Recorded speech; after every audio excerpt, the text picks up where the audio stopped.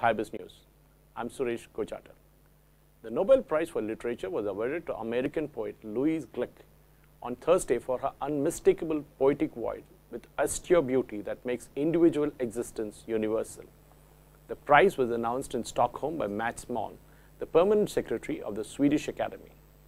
The New York-born Glück, 77, who is a professor of English at Yale University, made her debut in 1968 with Firstborn and was soon acclaimed as one of the most prominent poets in American contemporary literature, the Nobel Academy said.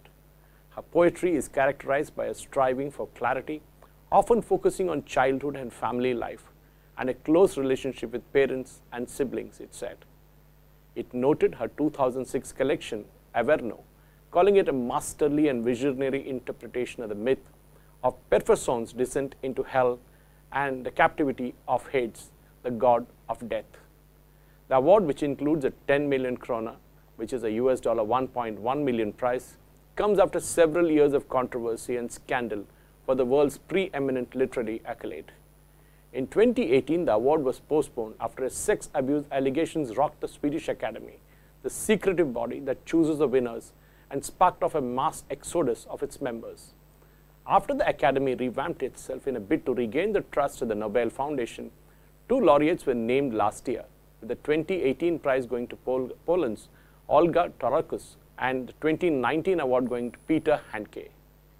Handke's prize caused a storm of protest. A strong supporter of the Serbs during the 1990s in the Balkan Wars, he had been called an apologist for the Serbian war crimes. Several countries, including Albania, Bosnia, Turkey, boycotted the Nobel Awards ceremony in protest, and a member of the committee that nominates for the Literature Prize resigned. On Monday, the Nobel Committee awarded the prize for Physiology and Medicine for discovering the liver-raging hepatitis C virus. Tuesday's prize for Physics honored the breakthroughs in the understanding of the mysteries of the cosmic black holes, and the Chemistry Prize on Wednesday went to scientists behind a powerful gene editing tool. Still to come are prizes for the outstanding work in the field of peace and economics.